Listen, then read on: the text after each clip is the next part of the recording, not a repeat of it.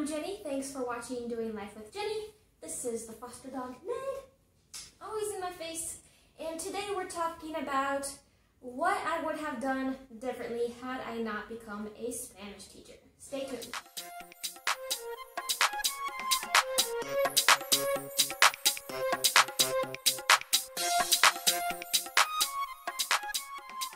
Let me preface this video by saying I'm not telling you not to go to college. I'm not telling you to go to college. You have to do what is right for you. So talk to your family, talk to people that have been in your situation, find some blogs or YouTube videos on the topic, and they will be great help. So, in college, I was working at JCPenney, and then for the last couple months, I was working at Walmart.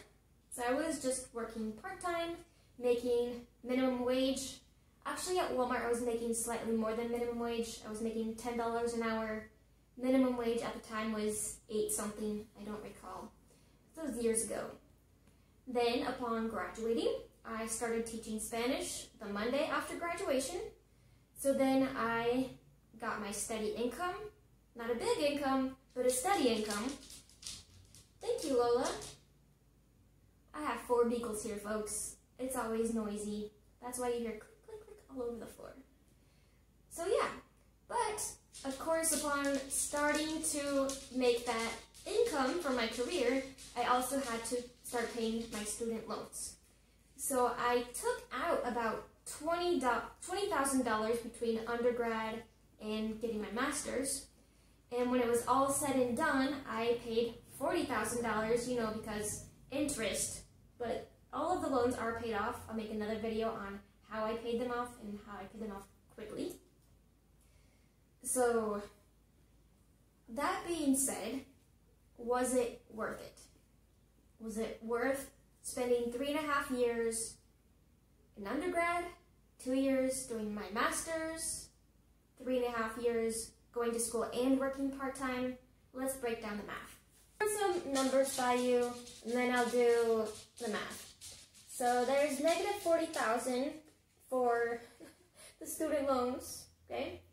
And then on average, I would say I made about $8.30 doing part-time work for the 3.5 years I was in college.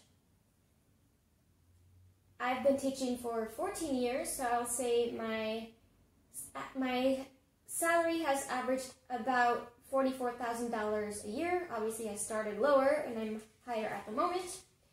And then this $62,000 or $65,000 is what I could have been making all along. Doing what? Driving a truck. Yes, ladies and gentlemen, I now know I should have been a truck driver if you look at the math, okay? So let me add this up. Yes, but again, the $44,000 is like the average I have made each year teaching. Again, I've been teaching for 14 years now. So 44,000 times 14 years equals $576,000, and then plus $16,200 roughly that I made working part-time while in college.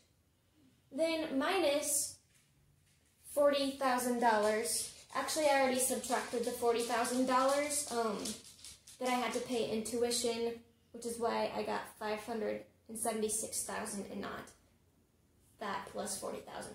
I don't do math in my head. Okay?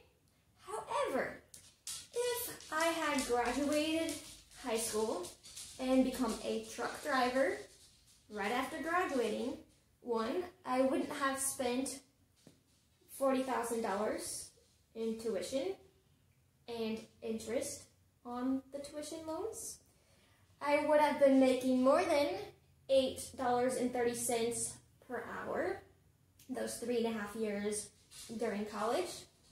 And I would have been making at least $65,000 on average. Of course, I'm trying to factor in like what the starting pay is now versus what it may have been then. When I looked a couple weeks ago, a lot of the trucking companies were offering like a starting salary of $70,000, $75,000 per year. starting out. Like, I will never make that as a teacher. Never, never, never. So kind of kicking myself for that.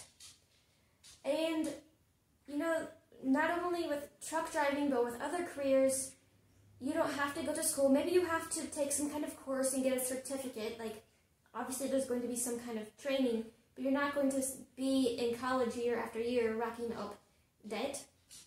So I highly suggest that you look into something like truck driving, some kind of trade, where yes, you will need some education, but you won't have to be paying tuition. That the instruction that you'll need to buy, or the certificate you'll need to buy, is basically pennies compared to what you're going to be making right off the bat, instead of, 4 or 5 years later after graduating. So again, I'm not trying to say don't go to college or do go to college, but I just wanted to put this in the back of your mind because I wish I would have known this then instead of 3 weeks ago, okay? So good luck in making any decisions you have on education and career, guys. Adios.